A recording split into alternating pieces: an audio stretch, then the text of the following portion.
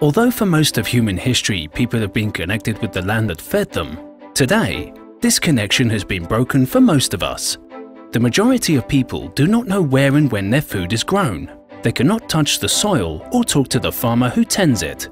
Food comes from stores and restaurants and vending machines. It has been washed, processed, packaged, maybe even irradiated and transported long distances.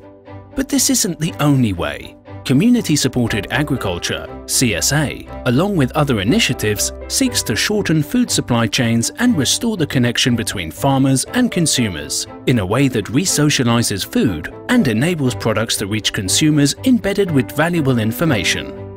Community-supported agriculture is a connection between a nearby farmer and the people who eat the food that he or she produces. The essence of this relationship is mutual commitment. The farm feeds the people, and the people support the farm and share the inherent risks and rewards. Indeed, CSA is an innovative model of food production and distribution. It consists in a partnership between a group of consumers and a local proximity farm, where consumers pay for the costs of the production, usually for a season's term. CSA farmers are open for partnership, cooperation, and communication with consumers. Together with consumers, by mutual agreement, farmers calculate the cost of production and of the weekly basket, plan the crop rotation, and provide regular information about farming and harvest. Consumers are not just passive recipients of safe food. They actively participate in the collective management of the partnership. Their participation ensures transparency, equality, mutual assistance, and democratic management of CSA. Consumers are not only citizens willing to cook and eat at home a variety of local food, but they are also partners sharing the benefits and risks. Usually, food distributions take place at a common point, with the voluntary assistance from one or more consumers. The CSA movement has developed in the second part of the 20th century in different parts of the world, starting with Japan in the 70s. All are different, but various initiatives share four essential traits. 1. Partnership. CSA is based on a partnership, usually formalized through an individual contract between each consumer and the food producer, and characterized by mutual commitment. 2. Local dimension. CSA movement is oriented towards making the food production local again. 3. Solidarity.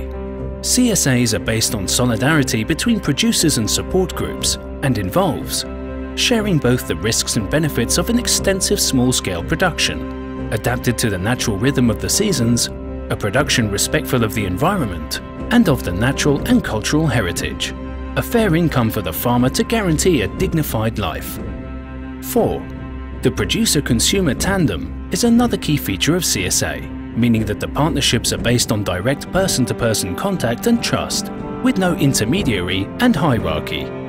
In Europe today, more than 500,000 people participate in CSA partnerships, and their number is continuously growing. Why? Participants in CSAs benefit from receiving fresh food from a known source, produced in a responsible manner of sustainable agriculture. The environmental benefits of fewer food miles, less packaging, and ecologically sensitive farming with improved animal welfare.